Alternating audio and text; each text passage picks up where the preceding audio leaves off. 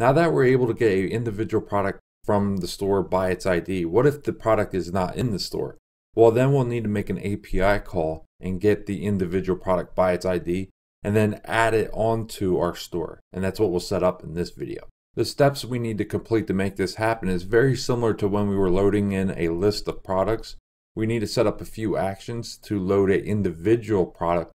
We'll need to set up the effect, and then we'll also dispatch an action that will update our store. So we need to complete these 3 steps. Let's start with the actions. Back inside of our products module, open up the action file, the effect file, and the reducer file. We'll start inside the actions file, and what we'll be doing is very similar to what we did here, but instead of loading a list of products, we'll be loading an individual product. So right below this, I'm going to add another comment just to break everything up. And the first action we'll create is for loading an individual product. So this will be called load product. We're going to be dispatching it from the product view component, and we'll be passing in an ID as the payload. The second action we're going to create is for dispatching from our admin product page. And I called this load admin product. And we're dispatching this from the product item component page, and we're passing in the same payload, the ID. Now, if we're successful at loading an individual product, we'll want to handle that. So we'll create an action called load product success, and we'll dispatch it from the product effect file. We'll be setting up the effect file pretty soon, and we'll pass in the product that we get. If there's any failures, we'll create an action for that. And that we'll call load product failure. We'll also be dispatching that from the product effect file, and we'll pass in the error as the payload. That will be the type of any. And this is what you want your action file to look like. Now we're ready to move on to the effect. Let's open up the effect file. So we set up our 4 actions. Now let's set up our effect. So this effect will call our backend using our service. If it gets an individual product, we'll dispatch our success action, updating the store with the product. If there's any failures, we'll update our store with the failures. What we need to do within our effect file is almost exactly what we did here. We'll be using the same service. Also, we'll be calling on the same action file, so we're already bringing that in. So right below here, I'm going to add another comment. This is going to be for loading an individual product by its ID. So I called it load product API effect. And the effect is going to be almost exactly what we did above. So I'm going to call it load product. We're calling on the same service, and we're calling a different method called get product, and we're passing in the ID. If we're successful, we're dispatching the load product success and passing in the product. If there's any failures, we'll handle that as well. There's one more thing we want to do is we want to listen to a second action as well, the load product and also the load admin product. Make sure you add that on. And make sure you select the load admin product, not the one with the S. So if any of these actions get dispatched, this is what we're going to do with it. Now let's update our store. So when we successfully get a product from our service, we're going to dispatch our success action, and we'll update our store with the action. So we'll need to create a couple on methods to do that.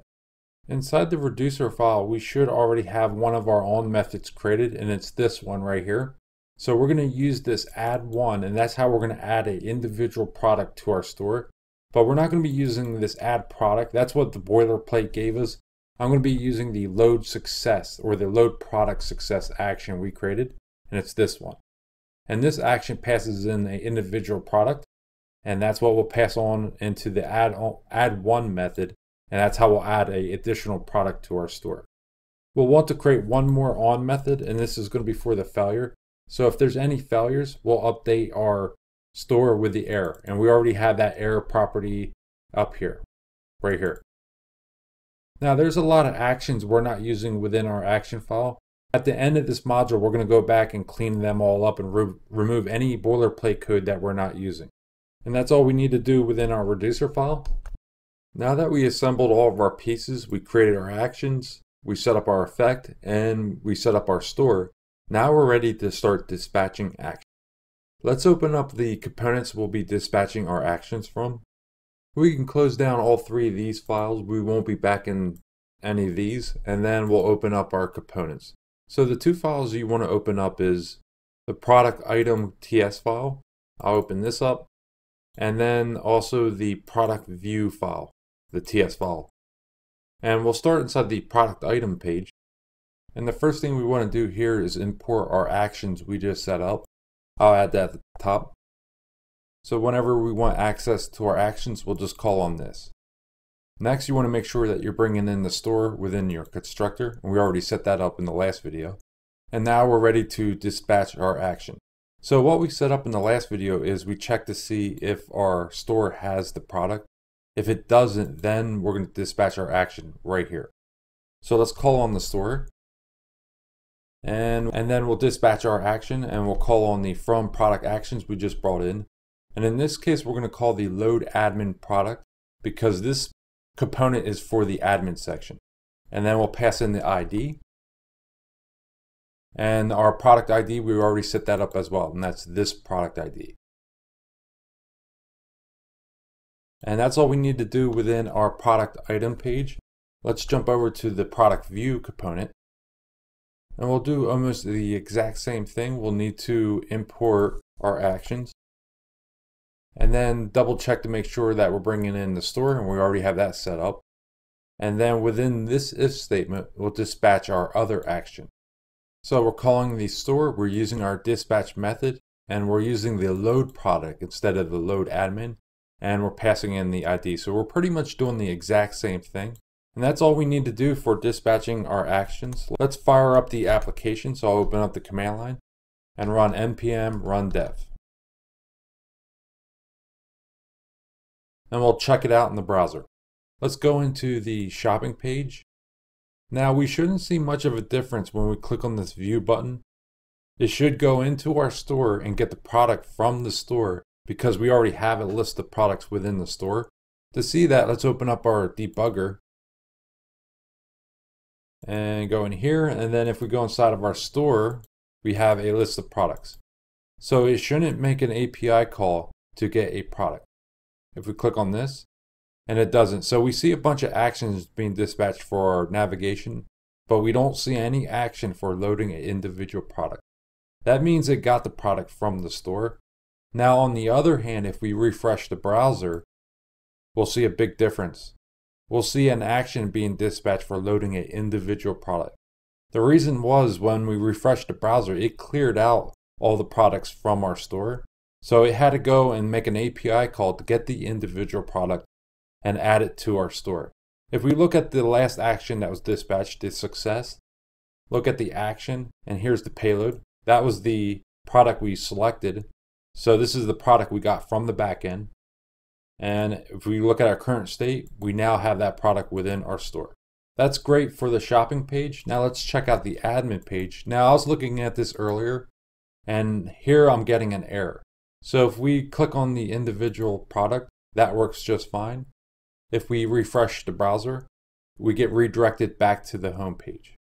The reason for that is the auth guard is blocking us because the user is not showing up as admin. And that's a real quick fix. Let's take care of that.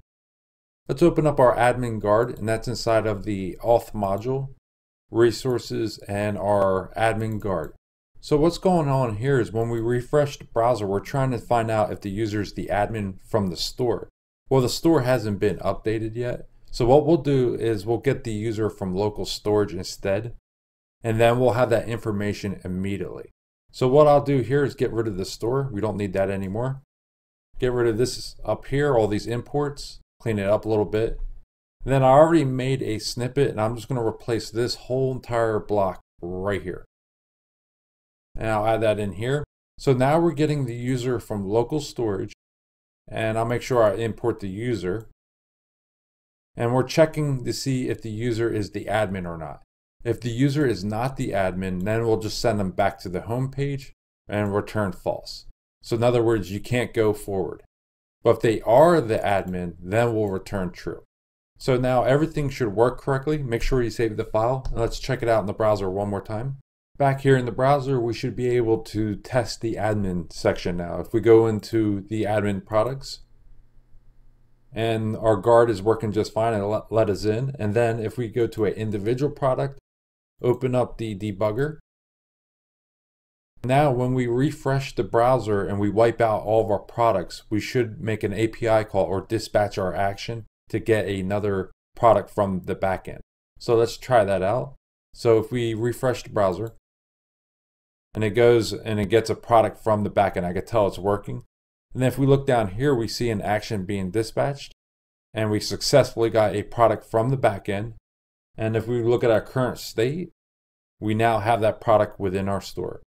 So the action that we're dispatching from the product item component is working great. Now you might notice we broke all of our effects. If we go and refresh the browser, our spinner is not working correctly. Let's take care of that in the next video.